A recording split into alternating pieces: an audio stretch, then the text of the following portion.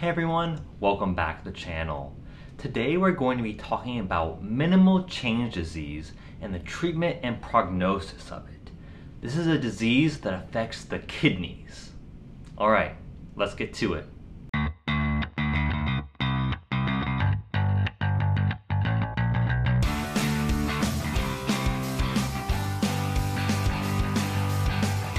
Alright, minimal change disease, treatment and prognosis. Just a reminder that all this information is intended for education purposes only. This is not medical advice. If you have a concern about your health, you should go see your doctor. All right, let's get into it. So what are the goals of this lesson? We're going to learn about what is minimal change disease. We're going to talk about the initial treatment for this condition. We'll talk about the treatment for some tricky types of minimal change disease. And lastly, we'll cover the prognosis. What's the outlook for these patients? All right, so what is minimal change disease, sometimes abbreviated MCD? So minimal change disease is a type of nephrotic syndrome. And nephrotic syndrome is a term that we use to refer to having large amounts of protein in the urine, normally more than 3.5 grams per day. We also will see low albumin levels in the blood, and you can get symptoms like swelling in the legs and other parts of the body. Minimal change disease accounts for 90% of nephrotic syndromes in kids. So primarily, this is a pediatric condition we encounter. However, it does count for a small minority of cases of nephrotic syndrome in adults, around 10%. So 10%, that's not insignificant. So even for adult nephrotic syndromes, it's important to know how to manage this. It's caused by cell-mediated immunity. So basically, your immune system is a little bit out of control, and it's thought to have both T cells and B cells. These are different parts of your immune cells. They're both thought to be involved in contributing to the damage we see in minimal change disease.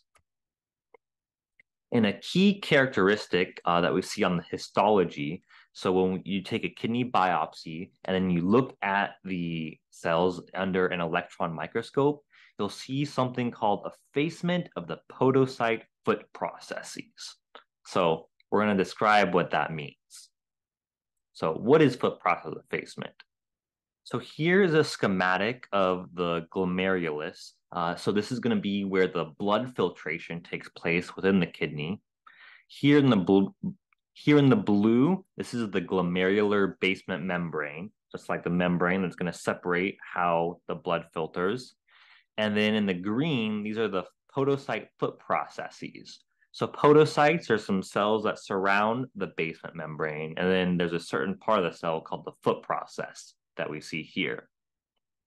And then here in the bottom, this is going to represent where the blood is flowing. And then up above, that'll be where the urine is.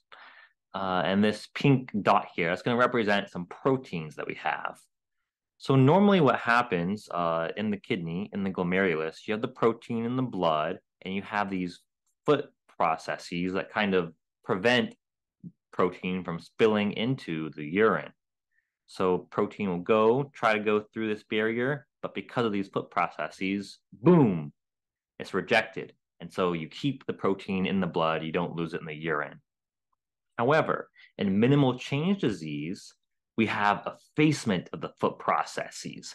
So they kind of think of these like a sea of mushrooms that kind of create a barrier. And then in minimal change disease, your immune system attacks it, chops it off.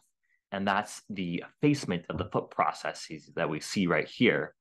And so basically you lose some of that barrier that prevents loss of the protein. So here again, we have the proteins in the blood. And because all these foot processes have been decimated, you lose this protein. It spills into the urine. And here the proteins are. You're going to lose it in the urine, and then it causes a lot of the symptoms that we talked about in nephrotic syndrome. So now let's get into the treatment. So the mainstay of treatment is going to be glucocorticoids. So these are steroids. Essentially what these are going to do is dampen down the immune response that is contributing to the changes we see in minimal change disease. outcomes are pretty good with this. About 80 to 95% of adults achieve complete remission with steroids. For some scenarios, maybe you can't use steroids. Either the patient doesn't tolerate it because of the side effects, or maybe they're not a good candidate because they have other conditions where you wouldn't want steroids, like if they have uncontrolled diabetes, if they have some sort of raging infection. Steroids could be a bad idea in those situations. So there's some alternate plans we can use. These include drugs like calcineurin inhibitors. So those will be medications like cyclosporin or tacrolimus. And sometimes you can also use mycophenolate. Now, there are some special types of minimal change disease that's either called frequently relapsing or glucocorticoid dependent. So let's define that. Frequently relapsing minimal change disease is defined as having 2 or more relapses within 6 months or 4 or more relapses in 1 year. That's frequently relapsing. And then glucocorticoid dependent means that you have a relapse either during or within 2 weeks of completing your steroid therapy. So normally with the steroids, you'll do about 4 weeks of treatment, and then if you achieve remission, you'll taper off the steroids. But in glucocorticoid dependent, you'll get the relapse while you're still on the steroids, or really soon after stopping them, the symptoms come back. And that's why I call it glucocorticoid dependent, because you're reliant on these steroids to dampen the effects of the disease. So because of this, we sort of up the ante on the treatments, and we use medications like cyclophosphamide, calcineurin inhibitors, like we talked about previously, mycophenolate, or a medication called rituximab. Essentially, all of these medications are going to be modulating the immune system to dampen down that immune response that you have in minimal change disease, so that you can relieve the effects of the disease and relieve the symptoms. So, what's the prognosis of this condition? Overall, really good. Like I said, the great majority of patients achieve complete remission. And the greatest prognostic factor is the initial response to steroid therapy. So if they respond well to the initial steroid therapy, the outlook's going to be pretty good. The rare cases when things don't turn out well is when you have a lot of issues and you can't manage it well with the steroids. So you may be wondering, what happens if I have minimal change disease and I don't do anything?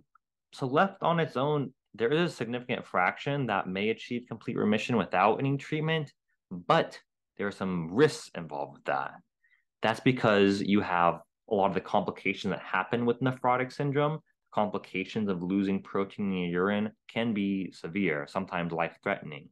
This is the risk of things like blood clots, because you lose clotting factors in the urine, and then you're at risk for clots. Sometimes these clots can go to your lung, cause a pulmonary embolism. Sometimes they can go to your brain, cause a stroke.